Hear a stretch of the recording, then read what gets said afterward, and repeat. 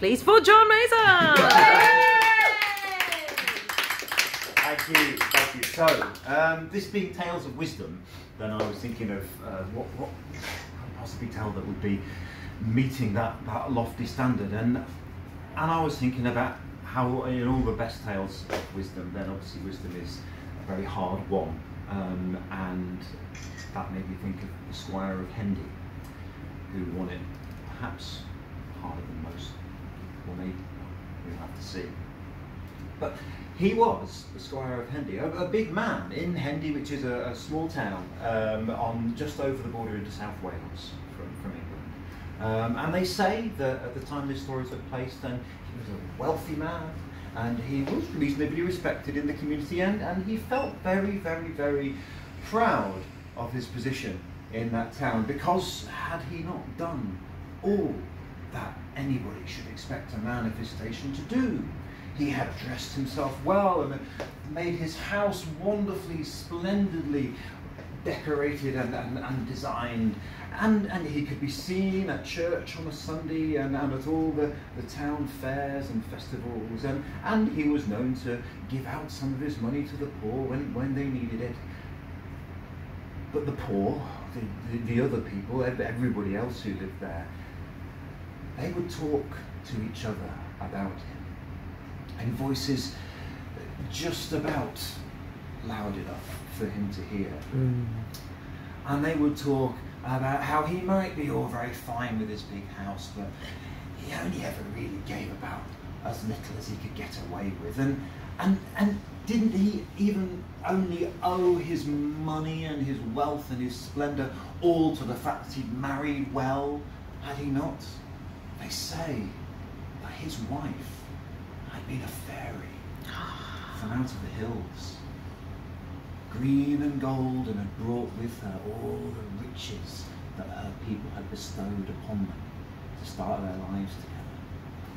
And that was the only reason that the Squire of Hendy could really pretend to any of this grandeur. The Squire of Hendy heard them. He heard them talk, and their voices are always there, nagging at the back of his mind. Hadn't he done everything that he was supposed to? Maybe the people were right. And anyway, his wife might once have been a fairy from out of the hills, but all the long years of marriage and familiarity seemed to have somehow taken the shine off her as well. So it was one day that the Squire of Hendy was riding off on the lanes through the hills, and his eyes were caught by a flash of green and gold among the oak trees and the bracken on the sides of the valleys, and a glimpse of long waving golden hair disappearing off into the woods.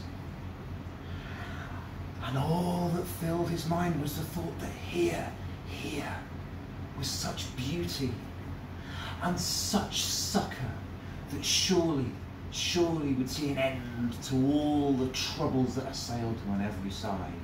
And so he chased after this new figure, this young lady, off away over the hillside, through the bracken and under the branches of the oak trees, and up over the rocks, and always that figure was just out of sight. And he followed her up and over into the rocks and the bare ground above the forest. And he saw her running away off down the other side of the valley. And the faster she ran, the faster and the more desperately he felt that he must keep up with her. And he chased her, and he chased her, and he chased her still.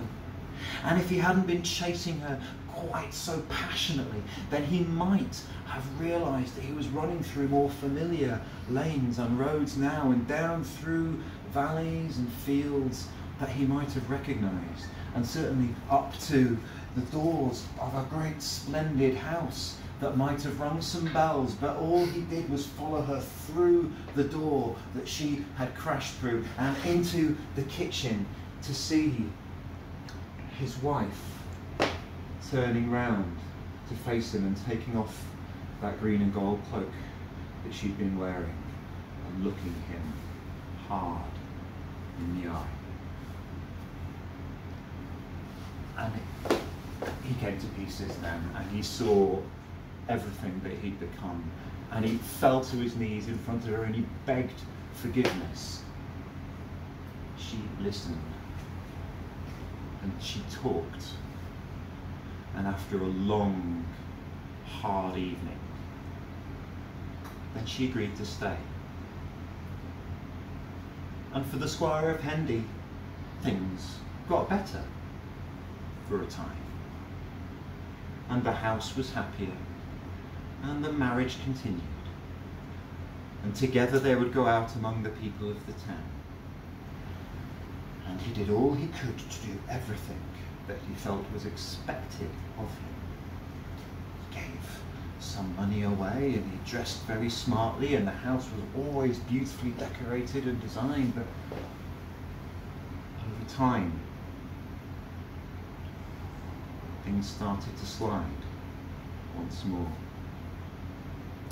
And the shadow came back, and the house wasn't happy anymore. And he would be walking, stalking around the house as if no one else was there, but still he filled the room. And if any of the servants were to cross him in those moods, then they would feel the lash of his tongue, or maybe even the back of his hand.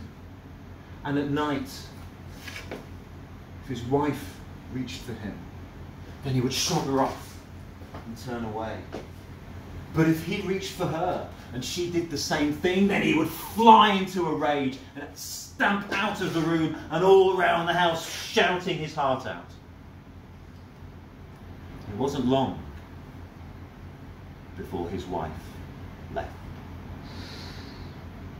And then the servants, every single last one. And the Squire of Hendy found himself alone in his great empty house, stalking the rooms by night, sat by the table till dawn. And then the people of Hendy began to talk about how there was a curse on the squire's land. For had you not heard that none of the crops would now grow, and every work that he put his mind to came to pieces, and all his efforts fell to ruin. And they said that this curse must be down to a puka, a bogey, a hob-thrust, some beast that could be heard on the hillsides at night, howling in the shadows of the moon. Some even saw it, a twisted, blackened, dark figure, crashing through the undergrowth in the wind and the rain. And the squire, he heard these stories. And when he was alone in his house, sat at his table, sometimes, and he could believe that he heard that howling, and he heard that crashing, and maybe he even saw that shape dancing across the hillsides. And one night he could bear the torment no more, and he found himself breaking through his door and rushing out onto the hillside himself, searching for that beast, looking for that foul creature that was the cause of all his ruin, that thing that had brought all this injustice upon his head. And when he found that creature, silhouetted in darkness against the moonlight, then he threw himself upon it, and he felt its hard, rock-like shoulders under his bare hands, and he felt its earthy strength as he yearned and wrestled and pulled and tugged, and the two of them fell down crashing through the undergrowth, down to the valley floor, and he felt fingers like twigs scratching at his arms and pushing him away, and he staggered back, and the beast stood before him just as the clouds disappeared from the moon, and a shaft of silver light fell across the beast's face, and he found himself looking into his own visage. And he was terrified then, and he ran all the way back from the valley, through the fields, down the lanes, till he got to his own front door, and he broke his way through, and he slammed the door shut, and he barred it, and he went and cowered in the furthest corner as he heard the beast treading through the puddles and the gravel down the lane to the front door, and beating at the door, and shaking where it was barred, and scratching at all the windows, and the howling and the raging all that long night through. And the Squire of Hendy cowered there in his furthest corner of the kitchen, just wishing please that it would all just go away. And then he heard a noise. He heard a creaking, aching, squealing sound that somehow seemed to chime and echo within the howling of the beast outside. And it wasn't long before he realised that that sound was coming from somewhere deep inside him. He felt the hum, the vibrations of both voices. He thought that maybe he was starting to understand. He stood, and he started to walk forward, and every step felt as though he balanced on the edge of a precipice. But somehow he made it to the door, and he placed his hand on the bar and lifted it and let the beast inside. And it walked, blackened, twisted, torn. But as it came towards him, it too stood straighter, and that face that was his own looked him in the eye. The Squire of Hendy stepped back to the table, offered it a seat, poured it a drink.